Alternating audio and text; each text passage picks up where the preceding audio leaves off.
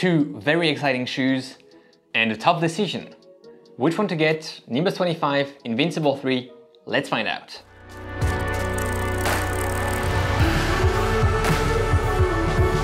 Hey everyone and welcome back on the channel. My name is Alex and in today's video we are comparing two shoes that are very interesting and many people want to have that comparison because they may pick one or the other for their daily trainer early in 2023. We have the Nimbus 25 and the Invincible 3. You can find these shoes at our partners down in the description. It really helps us. These are affiliate links and we get a small kickback. It helps the channel. This is really, if you want to support the channel, this is really one of the main way to do it. Thanks so much if you can use those links to purchase your shoes. Let's go directly into the specs and compare the weight of the two shoes. 355 grams for the Invincible 3, quite heavy, and 295, around 300 grams for the Nimbus 25. So, 60 grams difference. The Nimbus is way lighter. Let's compare the width of the platform. I don't know if you can see it nicely like this here, but the Invincible is really wider. There's like 8 millimeters difference in the forefoot and 6 millimeters difference in the heel, so quite wider on the Invincible.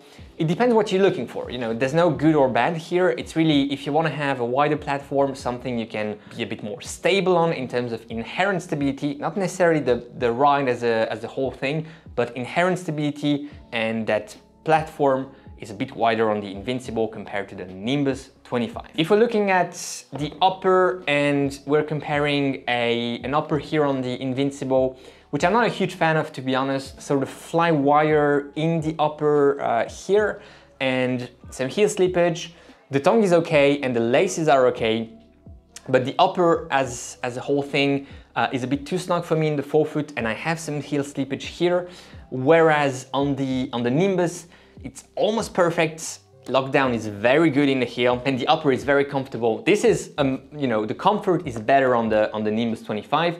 The laces are too long and I prefer the laces on the Invincible. And the tongue, the stretchy tongue of the Nimbus, I'm not a huge fan and I would rather pick the Invincible tongue, but overall the upper goes to the Nimbus 100% and comfort fit goes to the Nimbus as well. Midsole and ride, here we have some ZoomX foam, so it's a Pebax foam from Nike, no plates.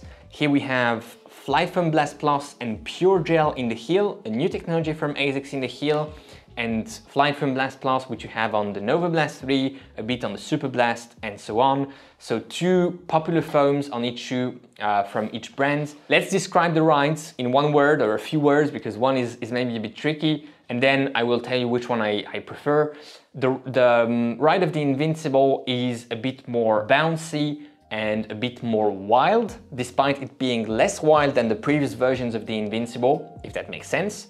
The ride of the Nimbus, let's call it comfortable, despite not being super soft. So, it's a soft-ish ride, but it's not super soft, it's not mushy, and it's really comfortable. Comfort comes for the upper, but also for the ride.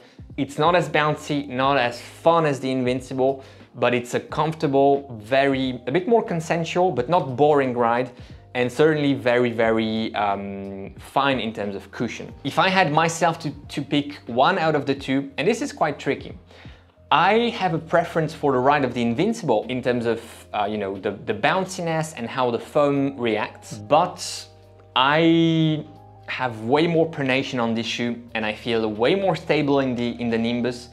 And the upper here kills it. The heel slippage I have in the Invincible doesn't make it a very pleasant overall experience, and it tones down a bit the fun I have with the midsole. Whereas the Nimbus, the midsole isn't as fun, as bouncy, as deep in terms of compression as on the Invincible, but it's more stable.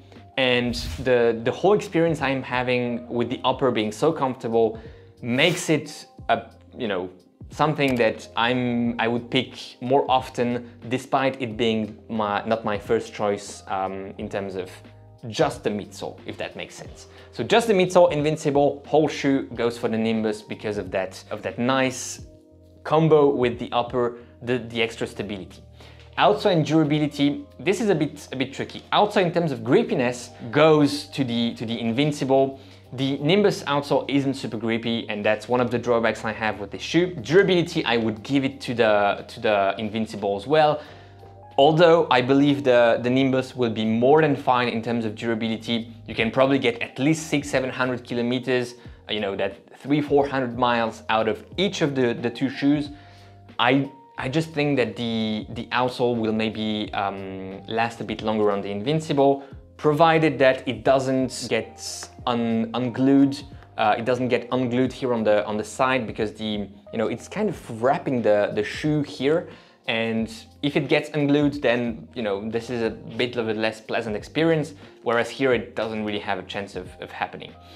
The whole shoe durability will probably be a bit better on the Nimbus because of the foam compressing a bit less and being more consistent through time. I think that the ZoomX foam here will compress and will maybe lose a bit of that compression over time, but it's still a good durability, and I wouldn't be too worried in terms of durability for these two shoes that we have here. Price point 200 euros, $160, and $180, 190 euros. And this is very tricky. We have 4 figures. So if you live in the US, you have a link in the description to our partner Running Warehouse. This is 160 against 180. I would get the Nimbus or the Invincible V2 discounted. If you live in the EU, this is 200 against 190. And this is like a, so-so type of choice. You can go either way based on what I just said. If you're more of a, if you want a bit more fun, if you want something that probably also works a bit better at, let's say, endurance bases, if you're a more advanced runner, or if you want something that can be your only shoe because you're a beginner, intermediate, or less advanced runner, the Nimbus can do all sorts of paces, even a race like your first marathon, 100%. Whereas I wouldn't recommend to run a first marathon in the Invincible, mostly because of all that pronation going on. And the leg saving will be very good, but the stability and the amount of energy you lose because of sinking in that foam, that's probably why I wouldn't recommend it for a first marathon or a marathon in general. I hope this makes sense. I probably forgot stuff, so if you have questions, go in the comments, ask me anything, and I will be more than happy to reply. Thanks a lot for watching this comparison between these two shoes. Enjoy your run today, enjoy your ride, and go beyond your limits. We'll put here on the screen another comparison we have. Let's look at the comparison between all the Nike shoes. Vomero, Pegasus, Invincible. We did that 1 year ago. Let's put that on the screen. Thanks for watching, guys.